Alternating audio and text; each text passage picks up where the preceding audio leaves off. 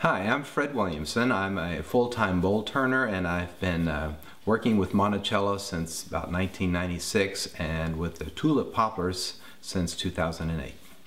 In about 1978, I discovered greenwood turning, which is where you work from the log. Instead of using dried lumber, you take the tree right off the ground and it just frees you up to all kinds of shapes and colors and woods. The first step is actually going out in my van, my extended cab van, and cutting the pieces and rolling them up a ramp into my van and bringing them home. This is something that you don't see in the finished product, but the pieces of wood are often 200 to 600 pounds heavy. They're loaded in the van. It's quite heavy.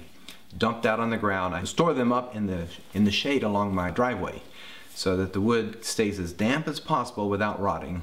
The wood will stay under the shade and out of the sun and dry slowly. And as the wood dries, though, is lying on the ground, it picks up some of the microorganisms in the soil, and I get colors. Spalting is when fungi work on the wood, and colors also come from molds, and this coloration adds a lot of richness to the wood. So I don't turn everything really fresh, like the day after the tree's cut down. Usually it's 2 or 3 months, and it may be as long as 2 or 3 years before I finally turn a bowl out of a log. The next step is to chainsaw a section that is manageable to come in a hand truck, be hauled into my lathe room, and I will then fine-tune it with an electric chainsaw into a roughly octagonal shape, screwed onto a faceplate. At this point, I'm making the first choices of what kind of bowl it'll be. What will be the top of the bowl? What will be the bottom? What kind of a irregular surface am I looking for, or plain round surface? Will it be a globe or open shape? All those decisions are made at this point.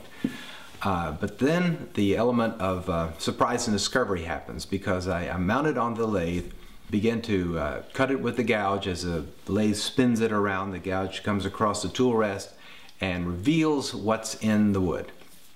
I turn the outside of the bowl first and get the shape I want. Then the next step is to hollow the bowl out, removing all that excess wood on the inside until I have a thin wall, which is a little over 1/8, a little bit under 3/16 inch thick.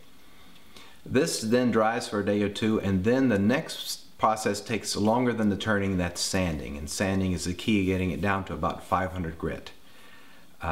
Then I take it off the faceplate and put the first coat of finish on, and that's when you get the payback. Everything jumps out of the wood. You see just what's in that wood when the finish hits it and the color comes out.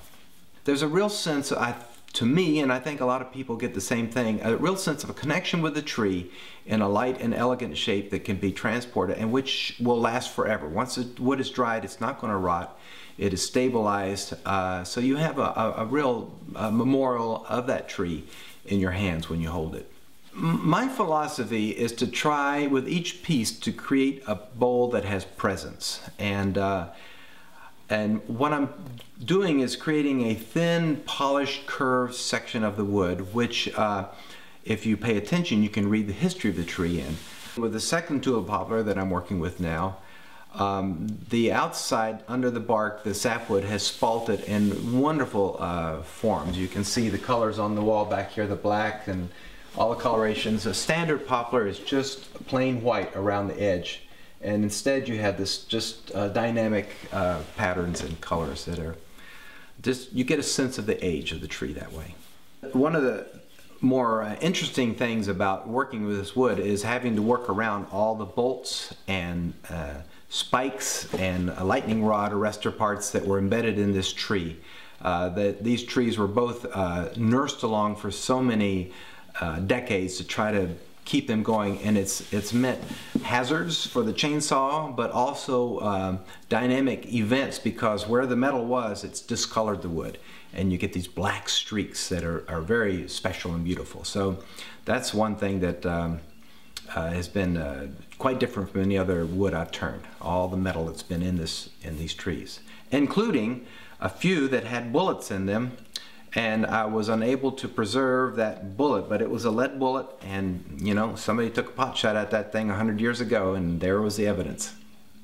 They're scattered around. There are little bits of this Monticello all around the nation and across the globe. It's also a neat feeling just thinking these little bits of Monticello are being treasured and preserved all over the place.